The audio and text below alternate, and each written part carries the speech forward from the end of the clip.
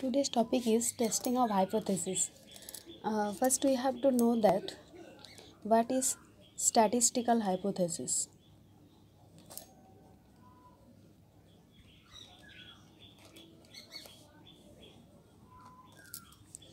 Any assumption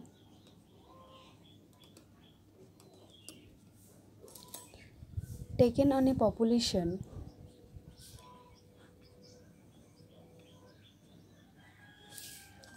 regarding its probability,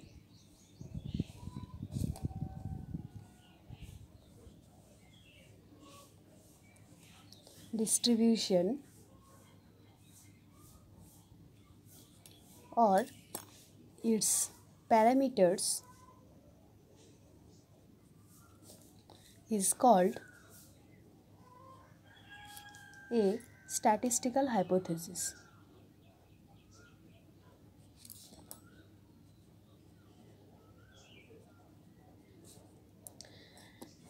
This hypothesis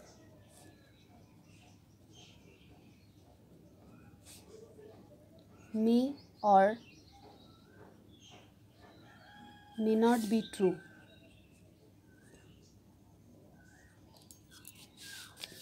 For example,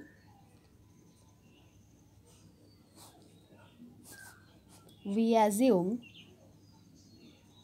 that the mean of a population is 60, then mu is equals to 60 is a statistical hypothesis.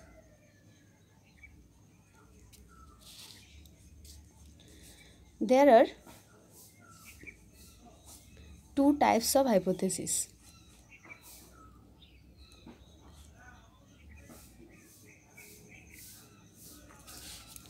Number one is simple hypothesis.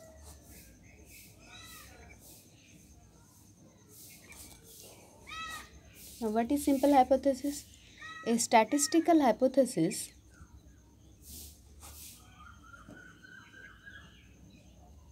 which specify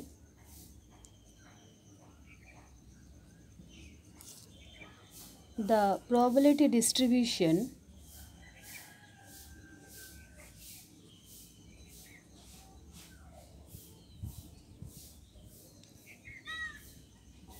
and all related parameters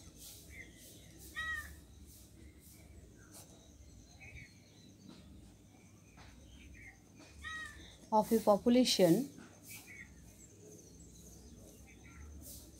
is called simple hypothesis.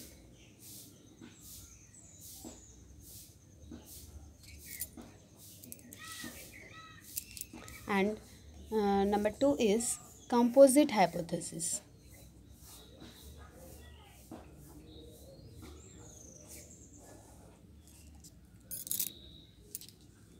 A statistical hypothesis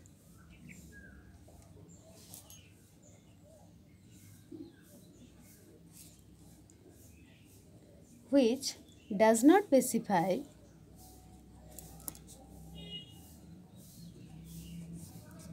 the population completely is called composite hypothesis.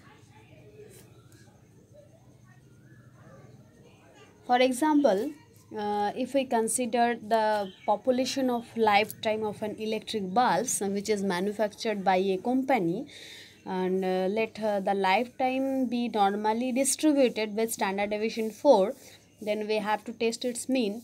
And if we see that the mean is equals to 600 or 60 something, then this is the simple hypothesis where all the characters of the population is specified.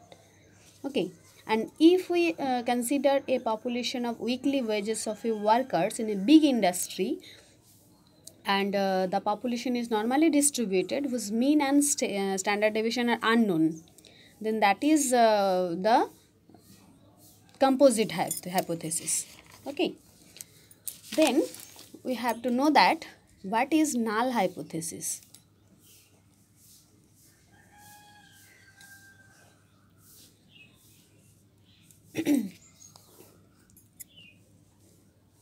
Test of hypothesis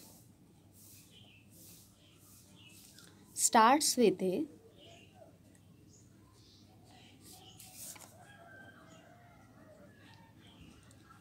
statistical hypothesis.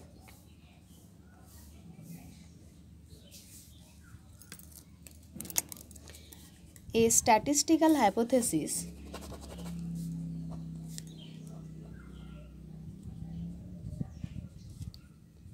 statistical hypothesis whose possible acceptance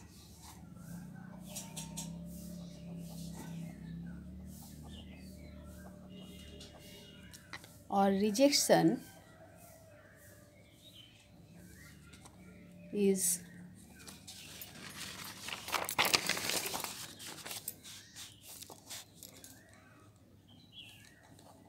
tested on the basis of sample observation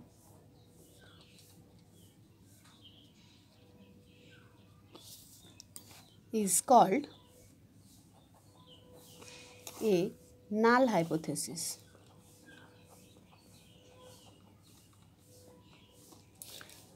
It is denoted by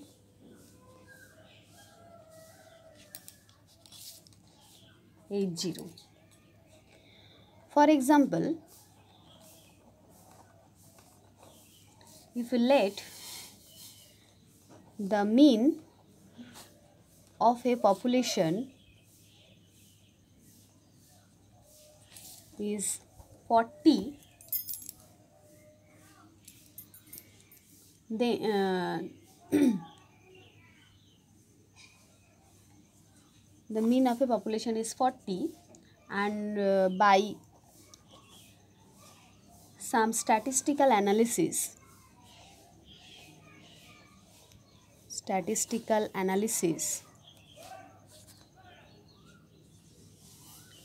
we have to test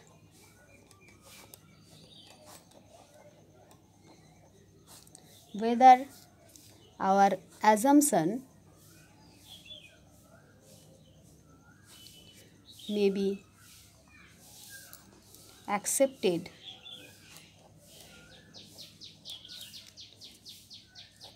or rejected. Then the assumption mu is equals to 40 is a null hypothesis, and it is noted that H0 mu is equals to 40. Next, alternative hypothesis.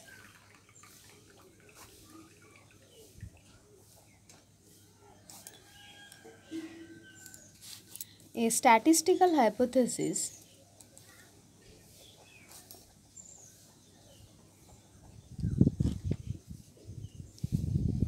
which is different from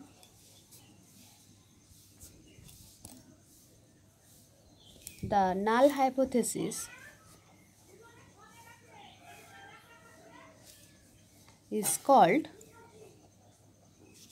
alternative hypothesis.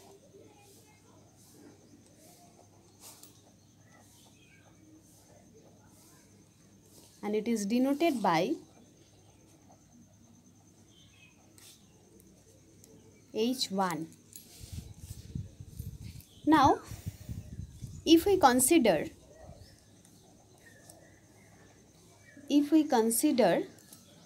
null hypothesis is H0, that is mu is equals to 60, then H1 mu not equals to 60 is alternative hypothesis.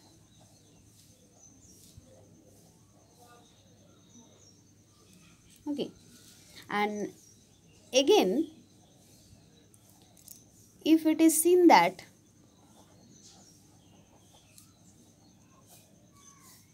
there is no chance of mu being less than 60, then we take H1, which is mu greater than 60, as a alternative hypothesis. Alternative hypothesis. Similarly, alternative hypothesis of H0 mu is equals to 60, and similarly H1 mu less than 60 may be also considered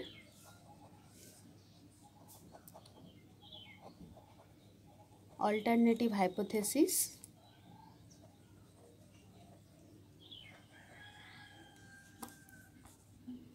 to H0 mu is equals to 60. Okay, now both sided alternative hypothesis.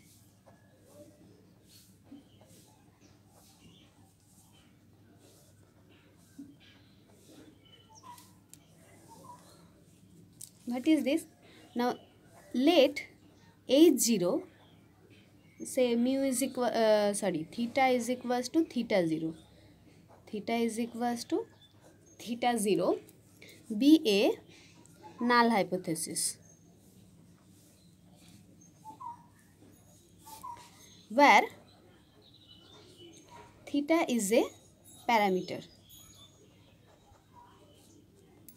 Okay, then the alternative hypothesis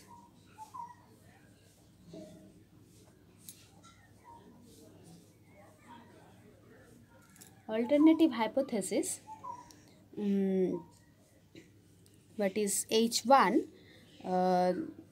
theta is equals to theta not equals to theta 0 is called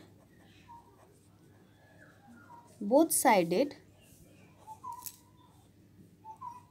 alternative hypothesis. Alternative hypothesis. For example,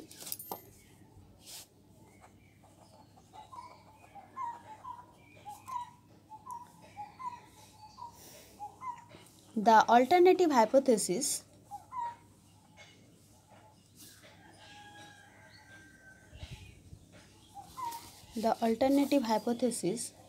H1 mu not equals to 60 is both sided alternative hypothesis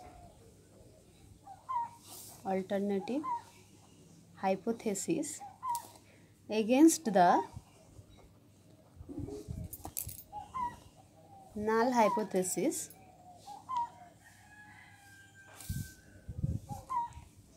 H0 mu is equals to 60, where mu is the mean of the population.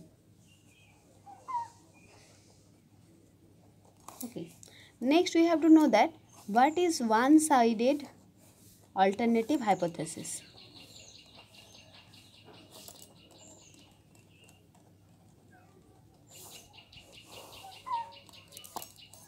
Let H0, that is theta is equals to theta 0, be a null hypothesis,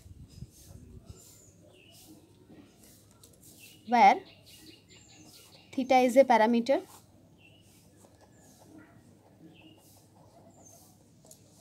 Okay, then the alternative hypothesis alternative hypothesis H1 where theta greater than theta 0 is called one-sided. This is right, as theta greater than theta 0, so this is the right alternative hypothesis or one-sided alternative hypothesis. And the alternative hypothesis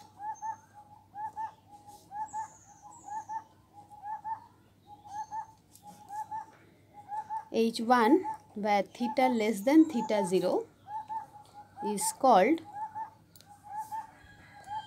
one-sided, that is left alternative hypothesis.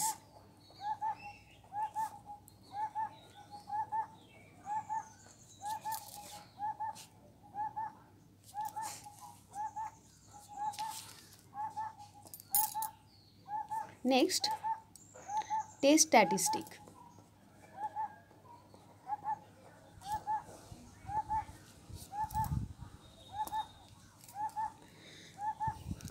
To test the possible acceptance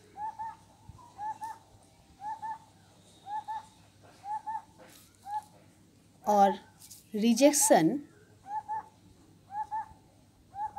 of a null hypothesis,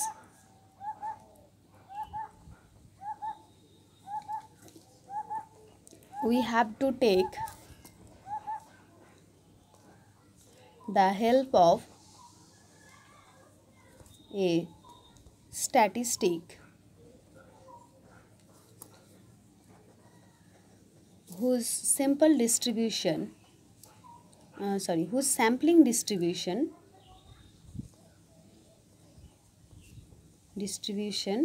is known. Then by evaluating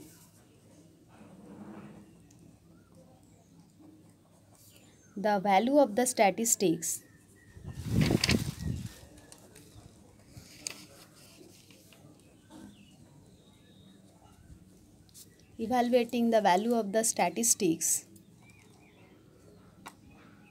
we decide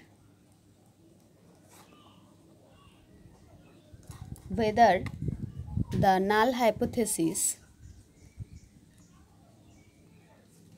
is to be rejected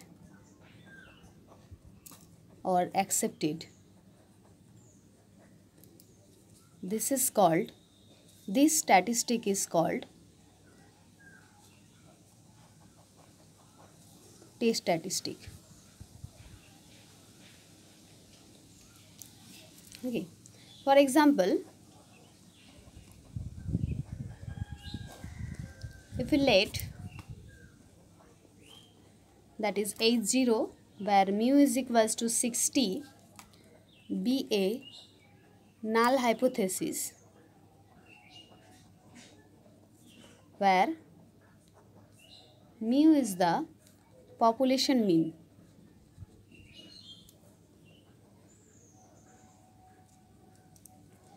and let the population is normally distributed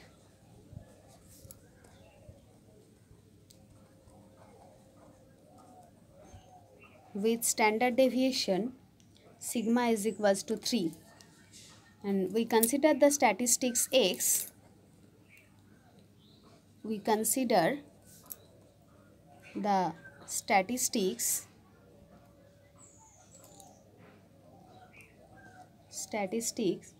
X, the sample mean.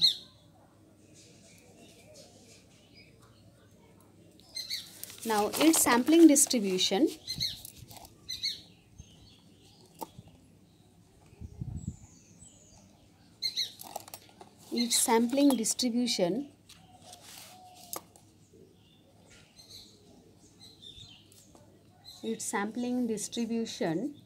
is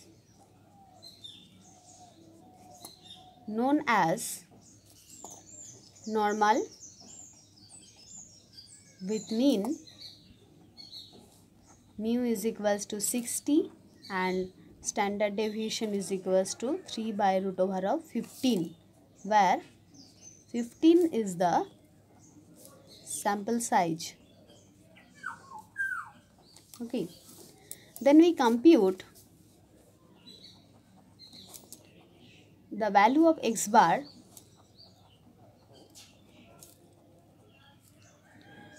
for a sample which is drawn from the population,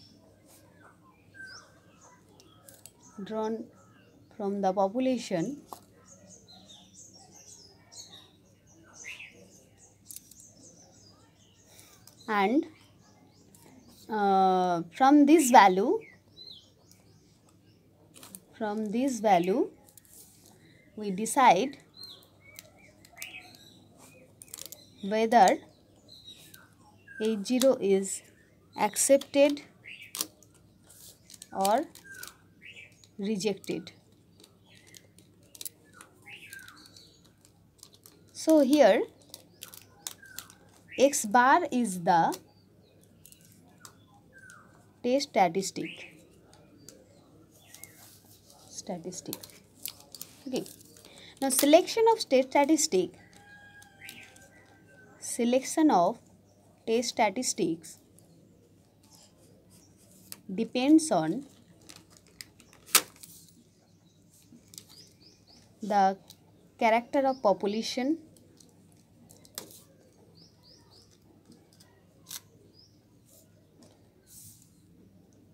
sample and null hypothesis.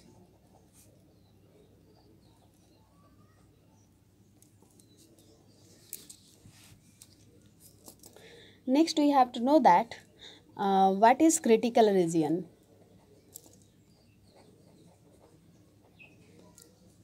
Region of acceptance,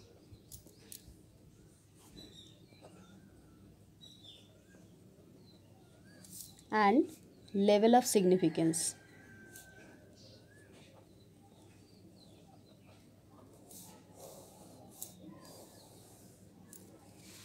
Let H0 be the null hypothesis and T be the test statistic by which we decide whether H0 is accepted or not.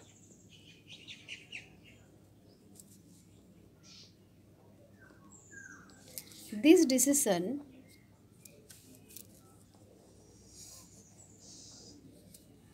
is based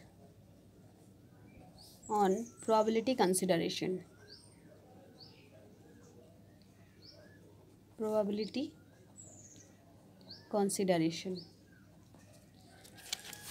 Usually,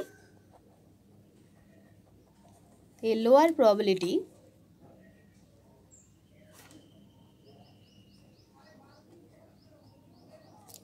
say alpha, for example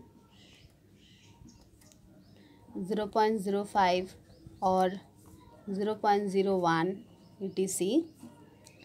is taken under consideration.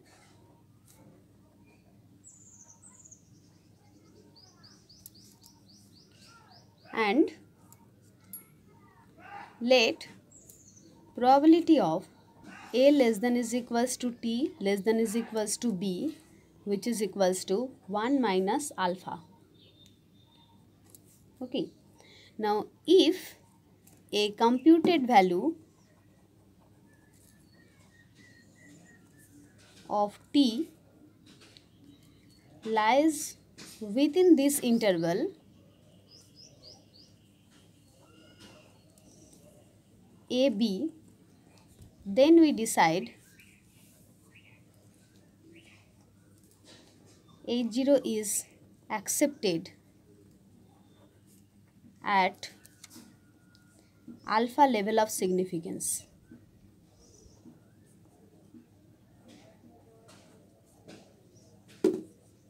Or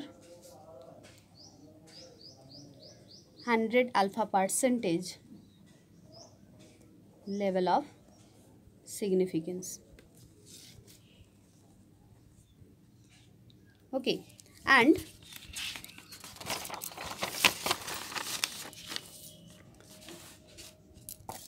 the interval AB is called region of acceptance. Region of acceptance corresponding to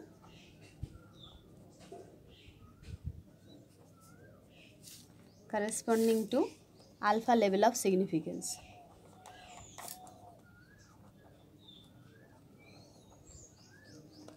Okay, now if a computed value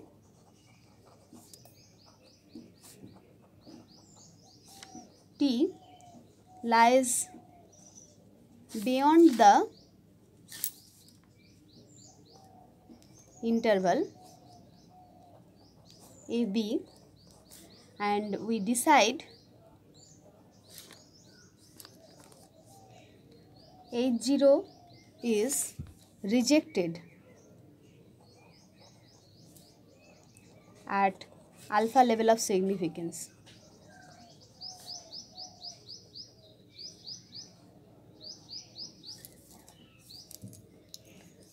This region is called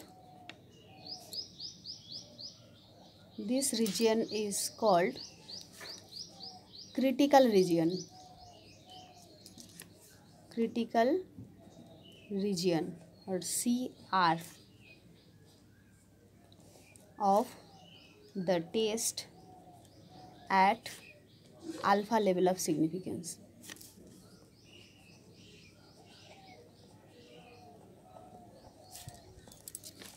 Okay, there are some notes. One is the region of acceptance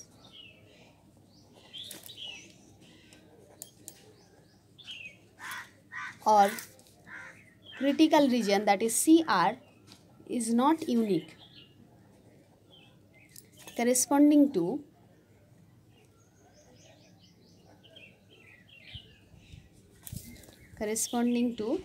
level of significance.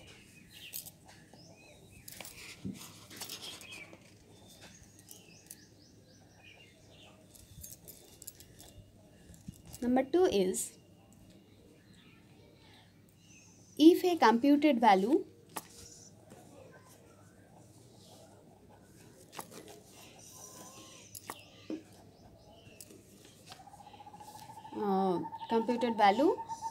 of the test statistic T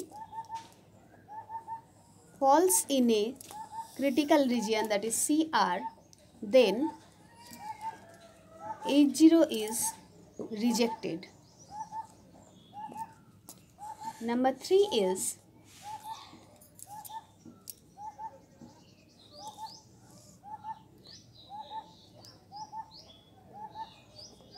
falling of computed value in CR is the complement of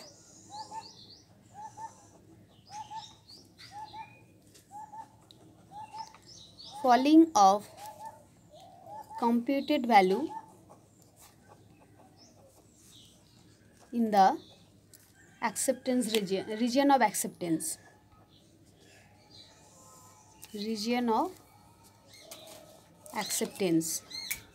That means the probability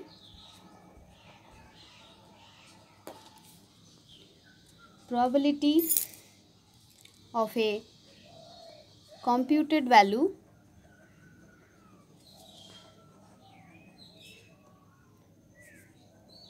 of T lies within the CR, that is critical region, is equal to 1 minus probability of a computed value of t lies within region of acceptance.